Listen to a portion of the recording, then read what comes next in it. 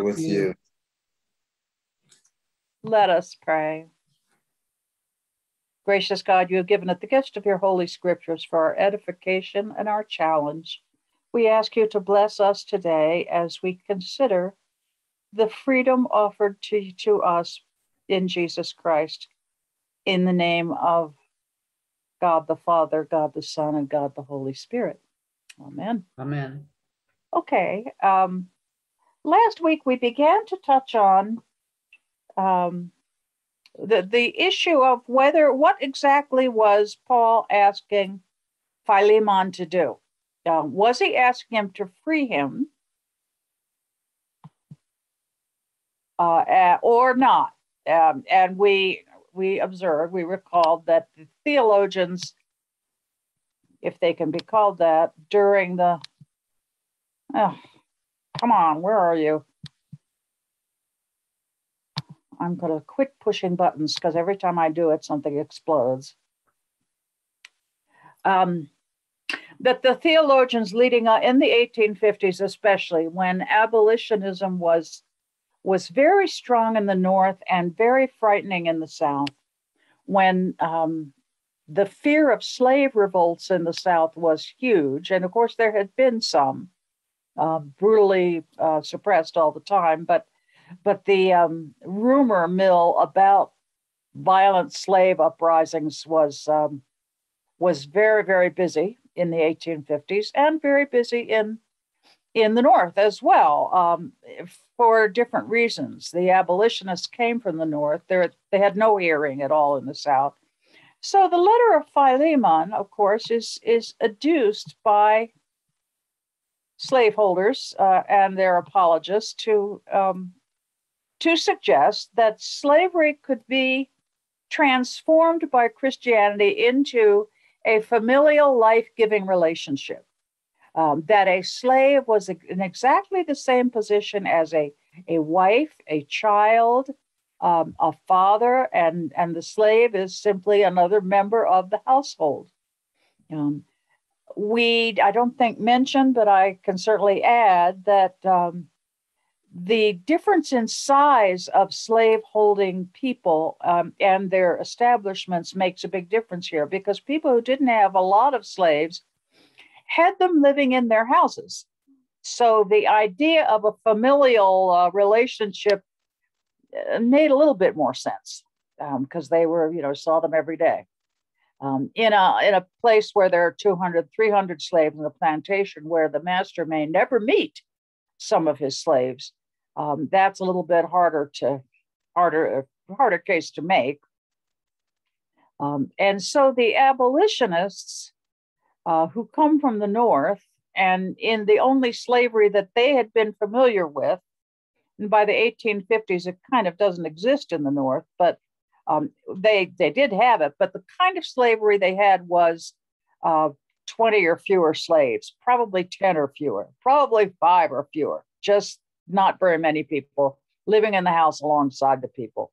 I came across a really cool advertisement for somebody who was wanting to sell a slave. And it's in the North. It's in Massachusetts. No, it's in New York. And he wants to sell a female slave, and it sells like 2 of her children. And the reason he needs to sell her is because she is such a good breeder. Now, of course, in the South, that's great. You want a good breeder, and the more the merrier. That's really great. And probably some of them are going to be the master's children or the overseer's children or a bunch of them. So, but in the North, when these people have to live in your house, the idea of their reproductivity is it's a problem. It's not a gift, and it certainly influences the absence of the trade in the North.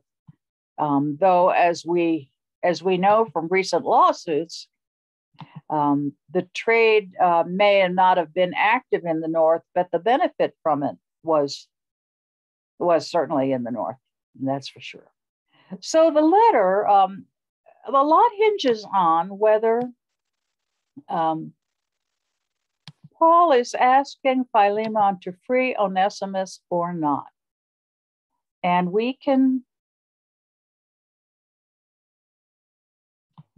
he talks about Here's what he says. You probably got the letter with you.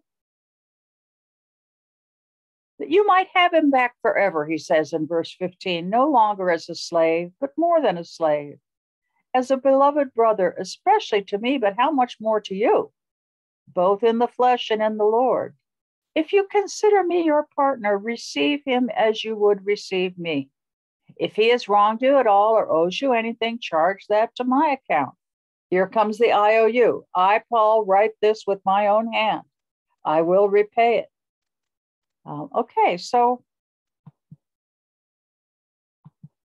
I think I might have been Ren last week, was saying, yeah, we want this to mean that Philemon should free Onesimus, but Ren didn't think it stood up.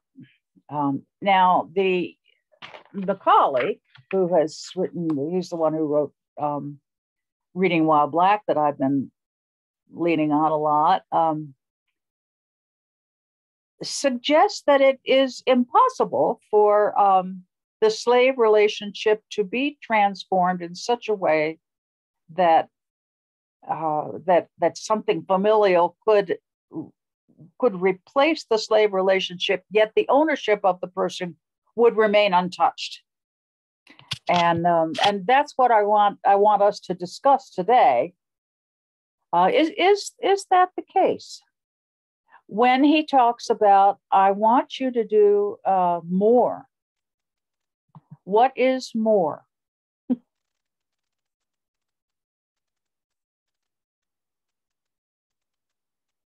Receive him more than a slave, as a beloved brother, especially to me, but how much more to you? Here is some Black theologians and thinkers, the public intellectual W.E.B. Du Bois. And, yes, we do know that it's Du Bois, but he said Du Bois. And I think it is polite to call people as they call themselves. So he's Du Bois to me.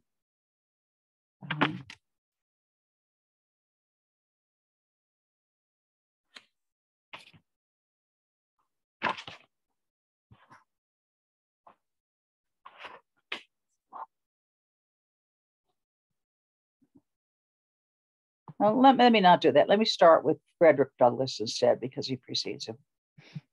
Frederick Douglass says, and he's in the 50s, in the United States, men have interpreted the Bible against liberty. They have declared that the Bible sanctions slavery. What do we do in such a case?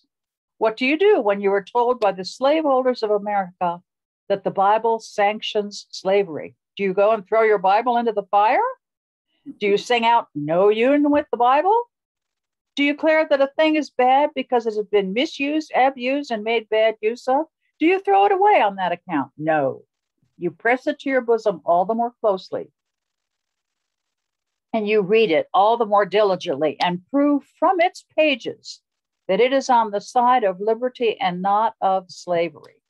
So we have two different ways of looking at what Scripture can do for us.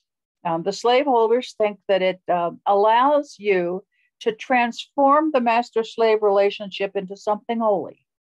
And someone like Douglass says, that's just impossible. In Massachusetts, in the end of the 18th century, there was a group of Black people who petitioned the government, the legislature, to end their bondage, and this is fully 100 years before. It's 1774, so it's almost 100 years before Douglass is writing. How can we offer obedience freely if it is compelled, is what they're saying. Our children are taken from us by force and sent many miles from us, where we seldom or never see them again, there to be made slaves for life, which sometimes is very short, by reason of being dragged from their mother's breast. Our lives are embittered to us on these accounts. By our deplorable situations, we are rendered incapable of showing our obedience to Almighty God. How can a slave perform the duties of a husband to a wife or parent to his child? How can a husband leave master and work and cleave to his wife? How can the wives submit themselves to their husbands in all things? And here he's quoting from Ephesians. How can a child obey their parents in all things? There is a great number of us sincere members of the Church of Christ. How can the master and the slave be said to fulfill that command? Live in love, let brotherly love continue and abound. So he's quoting Paul freely from several letters, making the argument, and this is in the 18th century, and it's in the North, not in the South, that the compulsion under which a slave lives makes his further duty to God moot. It doesn't matter what he does, because his autonomy is not his own to give. So let's move to what Douglas has said that we just heard. And address his point, and the point of the people writing 100 years before him, a group of freed Black people or enslaved Black people who knew enough. They knew how to write. They knew how to read. They knew who to petition. They were not, they weren't field hands. They were people who lived in the North, probably in the homes of the people whom they served. And so their situation was different from the ones in the South, but they were not free. And I'm wondering how their plea, how it works for you. And do you agree with Douglas that it would be impossible for a master and a slave to attain the brotherly relationship that Paul asks, or not? Let's everybody unmute yourself and. Right. Should I go ahead and stop the recording now? Yeah, I think so.